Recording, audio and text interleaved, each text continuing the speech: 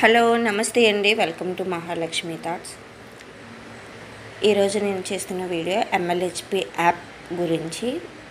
ఒక సిస్టర్ అడిగారు MLHP యాప్లోని అసలు ఏమేమి ఎంటర్ చేయాలి డీటెయిల్డ్గా చెప్పమని చెప్పి. ఇప్పుడు మనం చూసినట్లయితే MLHP యాప్ అనేది ఇప్పుడు నేను ఓపెన్ చేశాను. ఇందులో మెయిన్గా మనం ఏమేమి ఎంటర్ చేయాలి అంటే wellness and water quality test,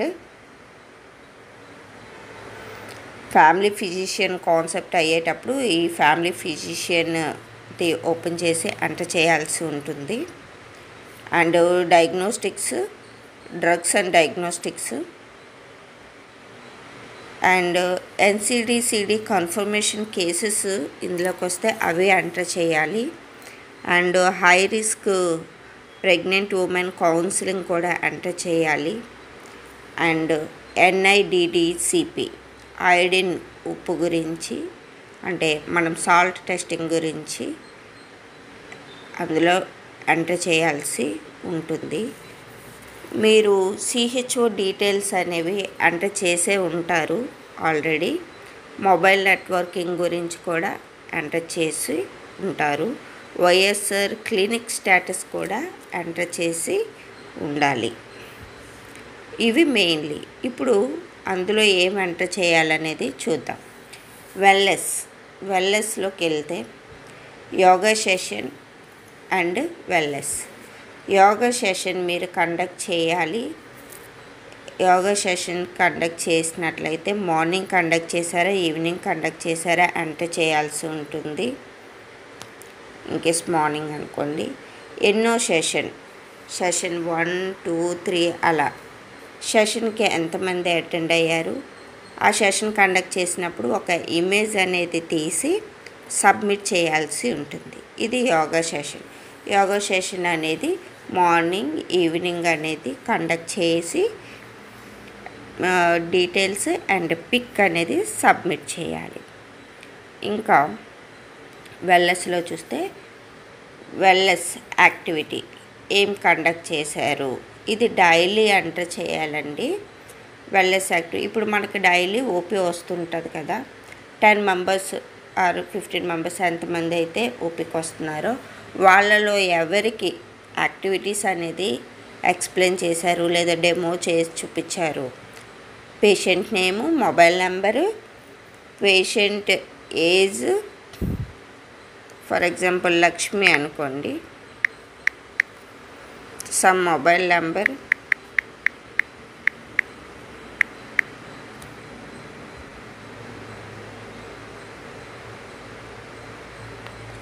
and age, gender male or female, Aadhaar number are Aarogyasri card number అనేది ఎంటర్ చేయాలి.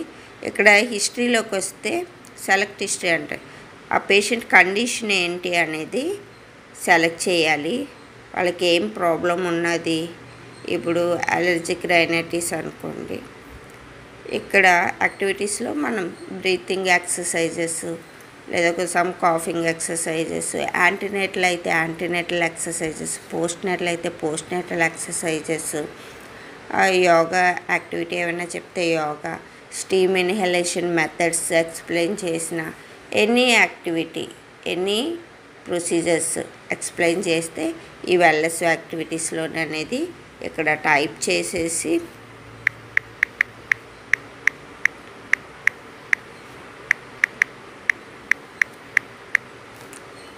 బ్రీతింగ్ ఎక్సర్సైజెస్ ఎక్స్ప్లెయిన్డ్ అని చెప్పి సబ్మిట్ చేసేయడమే. ఇది వెల్నెస్ ఫామ్ అనేది ఈ విధంగా ఫిల్ చేయాలి.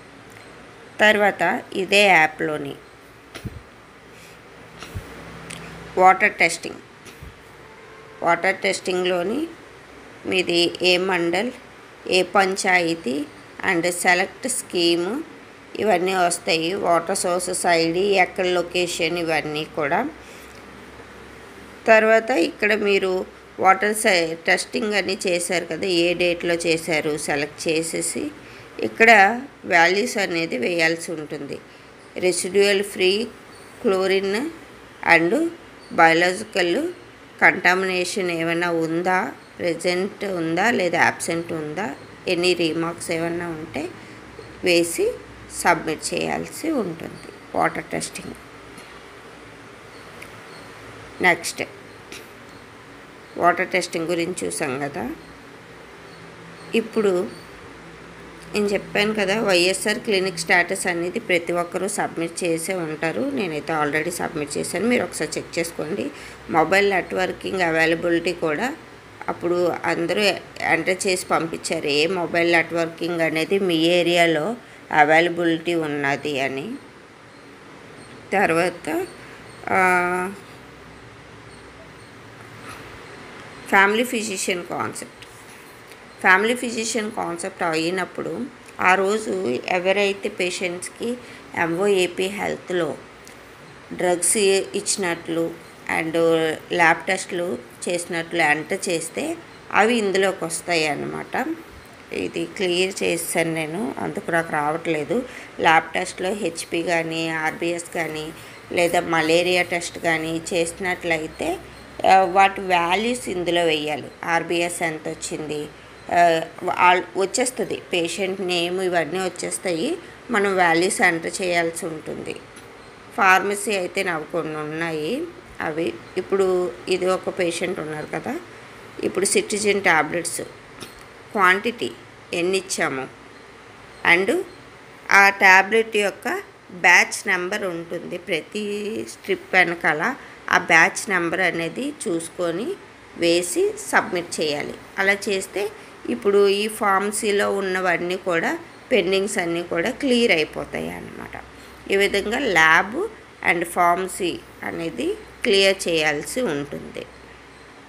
ఇది ఫ్యామిలీ ఫిజిషియన్ కాన్సెప్ట్ రోజే అక్కడ క్లియర్ చేసుకుంటే సరిపోతుంది. నెక్స్ట్ CHO డీటెయిల్స్ కూడా ఎంటర్ చేయాలి. NIDD-CP CHO details, mobile networking and YSR clinic status ఇవి రోజు చేయాల్సినవి కాదు, జస్ట్ వన్స్ సబ్మిట్ చేస్తే సరిపోతుంది. ఫ్యామిలీ ఫిజిషియన్ది మాత్రం ఫ్యామిలీ ఫిజిషియన్ కాన్సెప్ట్ అయిన రోజు ఎంటర్ చేసేసుకుంటే సరిపోతుంది. ఇన్ కేసు ఏమైనా పెండింగ్ ఉంటే మీరు ఆ నెక్స్ట్ డే కూడా ఎంటర్ చేయొచ్చు. NIDD-CP సాల్ట్ టెస్టింగ్ అనేది డైలీ చేసుకోవాలి, లేదు ఈ వీక్లీ వన్స్ అన్నా సరే కండక్ట్ చేయాలి.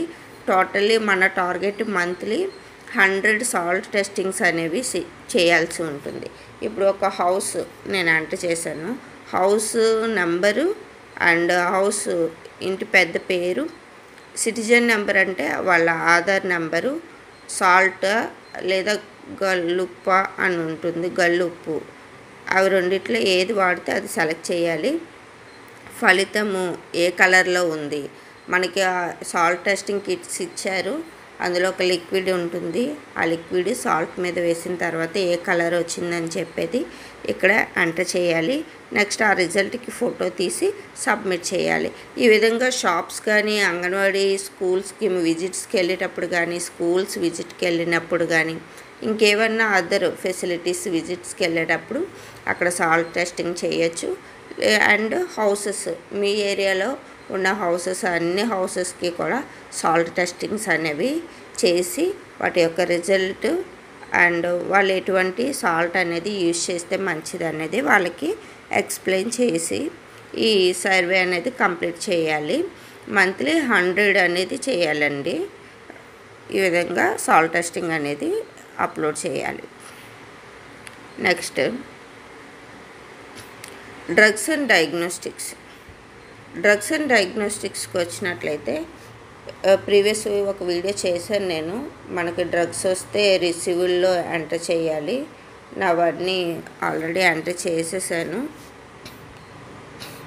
ఇష్యూ ఇది డైలీ చేయాల్సింది ఇష్యూ. నేను ఆల్రెడీ వచ్చిన డ్రగ్స్ రిసీవుల్లో కొట్టాను కాబట్టి ఇవన్నీ కూడా వచ్చాయి. రిసీవ్లు ఇప్పుడు ర్యాంటిడిన్ ఉందనుకోండి, ఇప్పుడు నాకు క్వాంటిటీ 110 ఉంది, ఇందులో ఒక 10 ట్యాబ్లెట్స్ ఇచ్చాం. నెక్స్ట్ యాడ్ కొట్టాలి, యాడ్ కొడితే నెక్స్ట్ ట్యాబ్లెట్ వస్తుంది. ఇప్పుడు పారాసెటమాల్ 634 ఉన్నాయి. ఇప్పుడు ఒక 10 ఇచ్చాను అనుకోండి, అక్కడ 10 కొట్టి నెక్స్ట్ డ్రగ్ ఏం కావాలితే అది యాడ్ అని కొట్టి సబ్మిట్ చేయాలి. ఇది డైలీ చేయాల్సిందనమాట.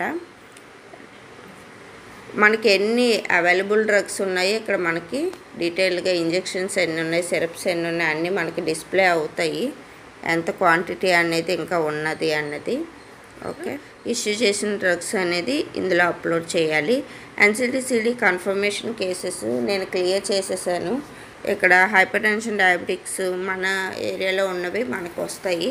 వాటికి మనం ఏ రోజైతే ఆ పేషెంట్స్కి హైపర్ టెన్షన్ చెక్ చేసి మెడికేషన్స్ అవి ఇచ్చినట్లయితే, లేదు వాళ్ళు గవర్నమెంట్ ఆర్ ప్రైవేట్ అని కూడా అడుగుతుంది. ఇందులో ప్రైవేట్లో వాడుతున్నారు, మనం స్క్రీనింగ్ చేసామని కూడా సబ్మిట్ చేయాలి.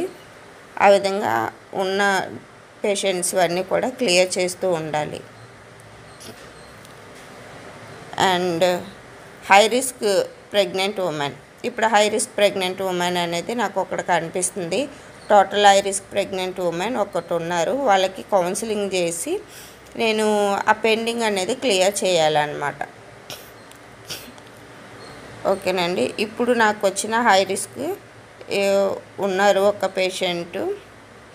అది మనకి ఇక్కడ డేట్ కూడా వస్తుంది, 8th 5th month నుంచి and 14th 5th month 2023 EDD ఉన్నది. ఇప్పుడు వాళ్ళకి కౌన్సిలింగ్ ఇద్దామనుకున్నాం అనుకోండి, ఇక్కడ డీటెయిల్స్ ఇవన్నీ కూడా వస్తాయి.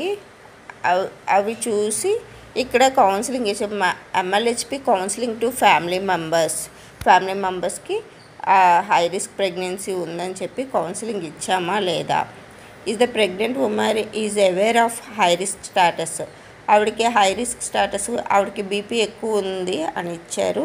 సో అందుకు హై రిస్క్ కింద వచ్చిందనమాట. హై రిస్క్ టైప్ ఇక్కడ వచ్చింది కదా, ఆవిడకి తెలుసా లేదా, ఎస్ ఆర్ నో.